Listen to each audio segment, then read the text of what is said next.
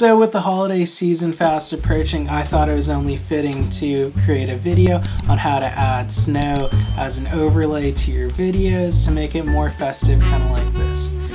And best of all, we're going to do it in under 5 minutes in DaVinci Resolve. So let's get started. Cue the intro.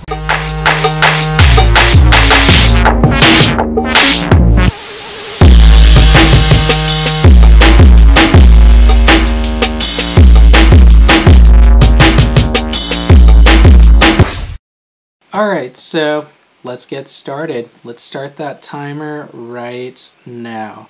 And kind of the first thing we gotta do first is find that overlay that we want to use. And this website that I found has free overlays on it and definitely recommend it. It's called VidEvo. And here you could find overlays of a variety of uses, not just snow that we want to use today. And it comes in different forms. Along with that, you also have some that you don't have to attribute the original poster for it, and then some you would have to. It all depends. If we take a look here, I think this is the snow overlay that I want to use. Over here in licensing and usage, it says it's free. However, we have to attribute the author for it. So here we'll say thank you to Mattia or Mattia, and include their info down in the description for it. And there's a variety of other ones. This is just the one that I want to choose for today, and I downloaded it already just to save a little time. So now we go ahead and open up DaVinci Resolve. Here, this is where we're going to add the overlay to the video we want.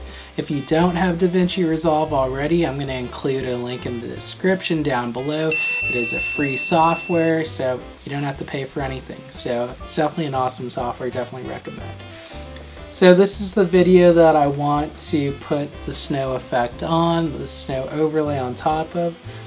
And what I'm going to do is, after importing it into DaVinci Resolve, all I'm going to do is just drag it right on top onto the timeline. And we'll notice right away something's a little wrong here.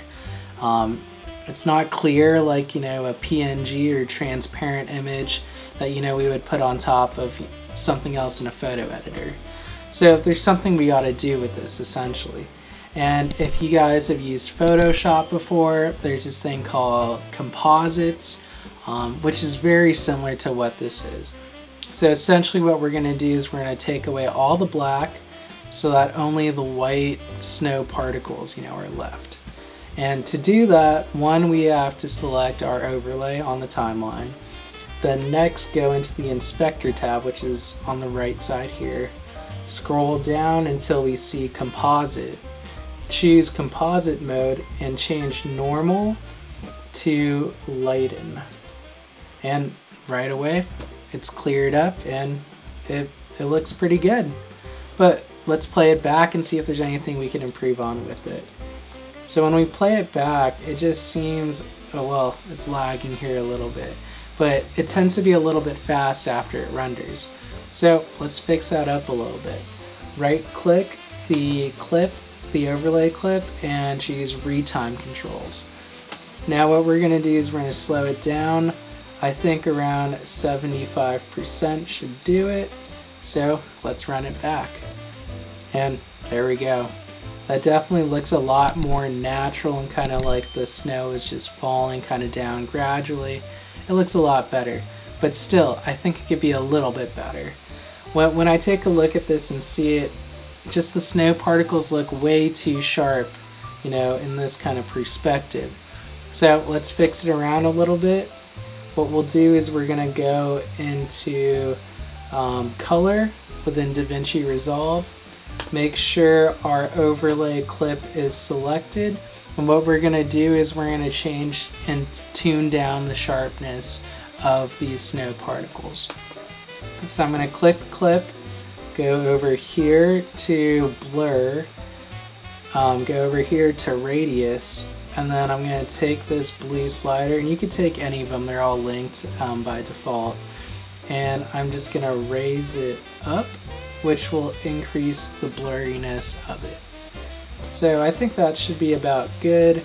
we're gonna go back to our timeline and then play it back and see how this fares.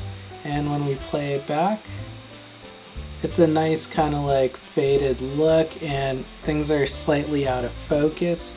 It just makes it look a whole lot nicer and, you know, kind of more natural and kind of realistic looking with it.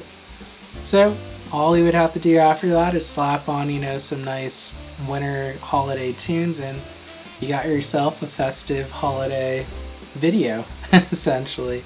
And we had what, 4 seconds left on the clock?